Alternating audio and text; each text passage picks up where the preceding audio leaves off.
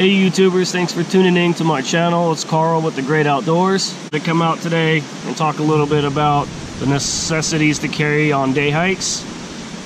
I know there's a lot of experienced people, hikers, outdoor enthusiasts that have all their own opinions.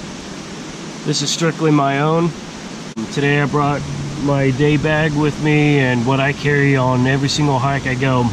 My day bag is a 35-liter Zomake Joy of Life. It's very lightweight, it carries a lot. The most important things that I carry with me is water, medical kits, and food. Those are the three essentials, in my opinion, you have to have no matter what. I carry a little bit more than that because I want to be readiness prepared for anything that could happen on the trail. Always take a compass with you. Be aware of your surroundings. Know your area. Take a map if you can, a paper map. But I always have a compass with me. This is a Sportneer. Has all the gimmicks you need. So fire would be the fourth essential in my opinion. I don't necessarily have a kit that holds it all together. I just kind of put a couple things together myself. What I have found in this area that is almost flawless is moss from trees. It's just moss that hangs from branches on trees. And I pick it and I collect it and I keep it in a Ziploc bag, stays dry. I also carry little pieces of bark and timber in another pouch. There's other things I carry with that. There's a striker. These are stormproof ECOs. Has a striker on the back, sealed with rubber gaskets. Even comes with a little flint. That's pretty much what I carry for a fire kit. A lot of people create their own medical kits. I personally didn't create my own medical kit. I purchased one online.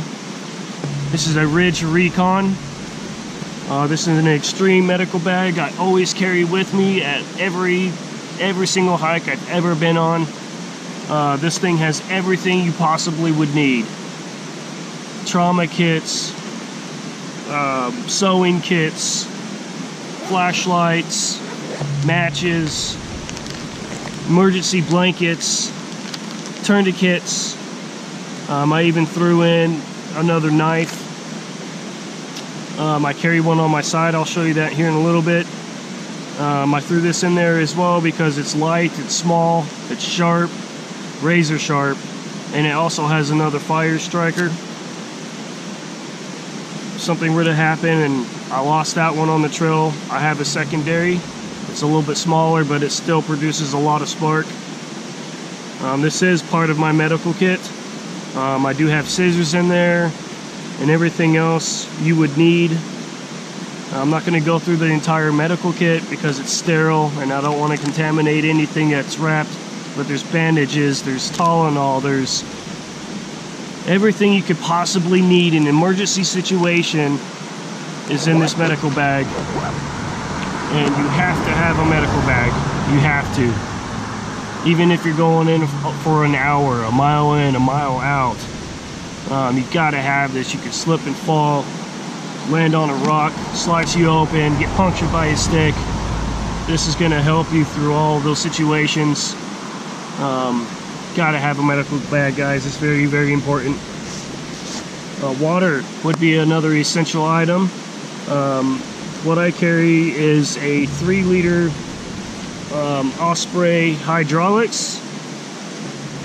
I carry this on every hike I go to. I do fill it to the max every single time.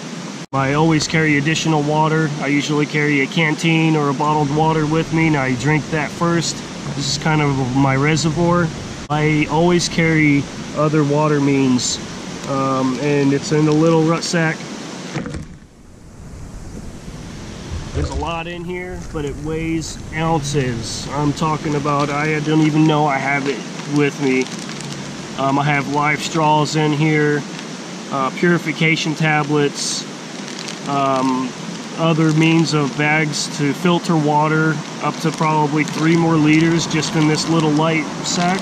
Weighs nothing, but this is an emergency cases, guys. So we've covered medical, we've covered water.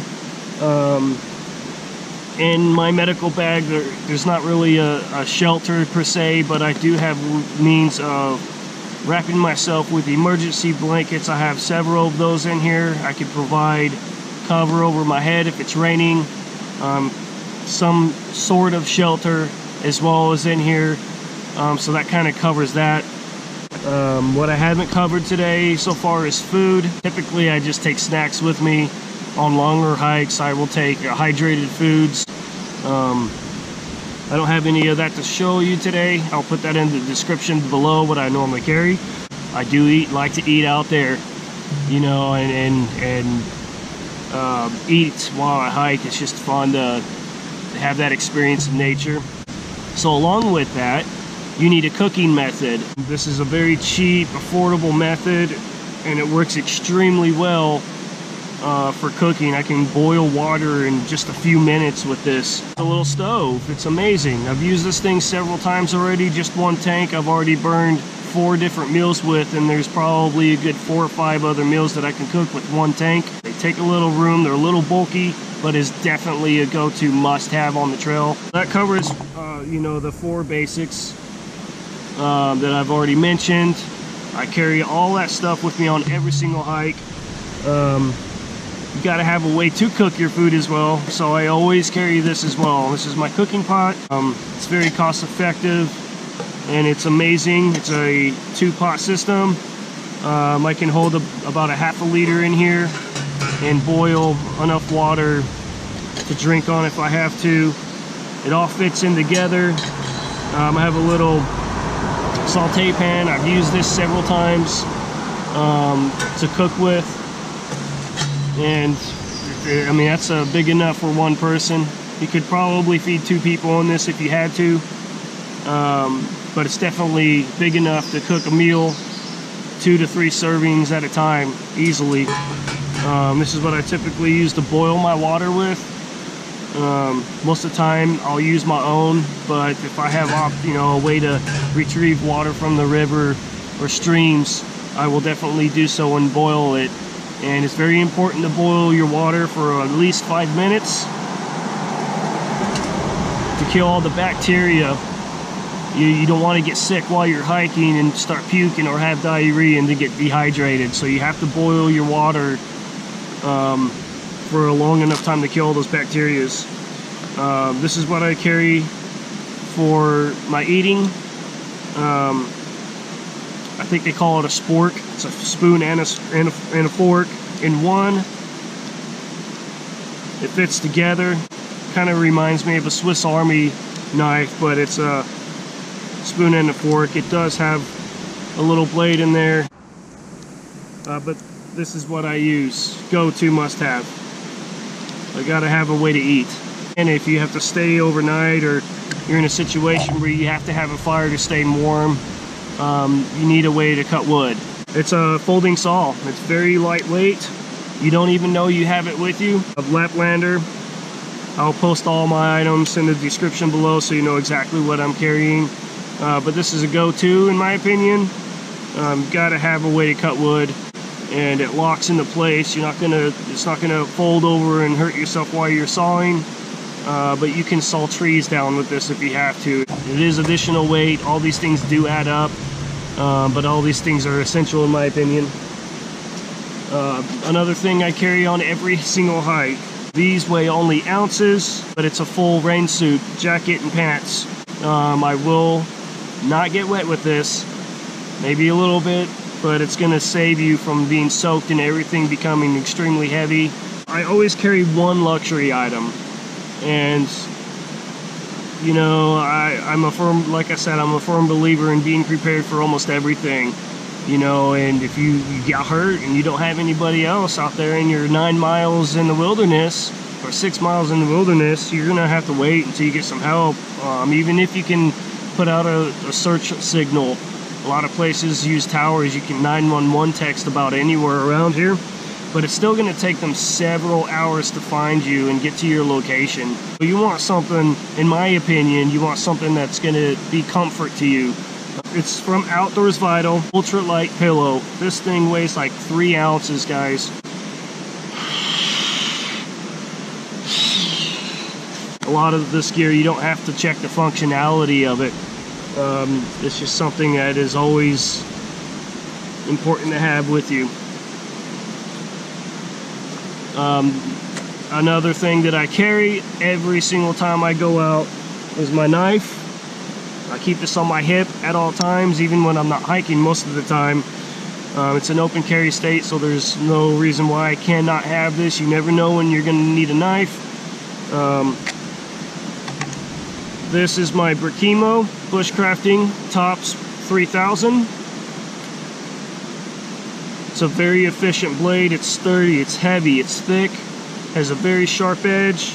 I can chop with this, I can carve with this, I can slice with this, and I use this everywhere I go. When I'm cooking, slicing onions, you know, preparing my meals, gathering wood, sticks.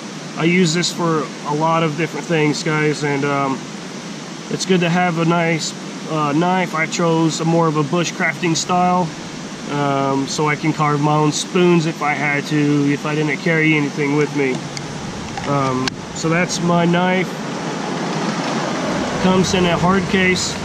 It snaps in. I don't know if you can hear it. It will not fall out. Okay. The clip is a metal clip. I don't particularly like the metal. I would rather have a swivel leather. It would be a little bit more comfortable, but I do like the fact that it's stationary wherever I have it on my belt.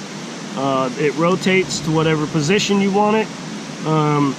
This is very important to have no matter where you go. In my opinion, I would believe this to be another necessity, so that would take my necessities to 5 of all the items that I carry with me. This is from Top Knives. They sent it when I bought my bushcrafting knife. It came with a whistle. This thing is extremely loud. It's high pitch frequency, and it doesn't take a lot of air to use this thing. You know, it'd be another deterrent to scare a black bear away. They are out here. I have seen them. You know, they're friendly creatures, but that was just a very low blow. I don't want to be alarming in case someone does hear that. But this is extremely loud when you really put some air into it. I always have that strapped to my bag. Always. And that's pretty much it, guys. That's what I carry on an everyday hike. I appreciate you guys for viewing this video. And if you like it, go ahead and give me a thumbs up. Subscribe if you would like to. I will be producing many videos. I plan on doing another video soon on all the gear that I have, but I wanted to kind of show you guys the importance and what items I feel you have to have on a trail.